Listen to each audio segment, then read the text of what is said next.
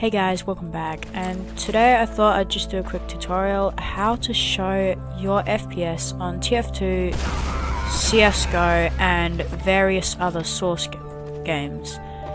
And basically what you gotta do is you have to have the console enabled, so you go to options and then you go advanced, enable developer console, okay, apply, and then you gotta press the button above tab. That'll open the console, and then type in net_graph1, and now it shows my FPS, ping, and basically everything else down in that corner. And this is really useful when you're playing and you want to know your FPS. Basically, if you're having frame problems and all that. I have pretty low FPS because I don't have a gaming computer, but you know, whatever.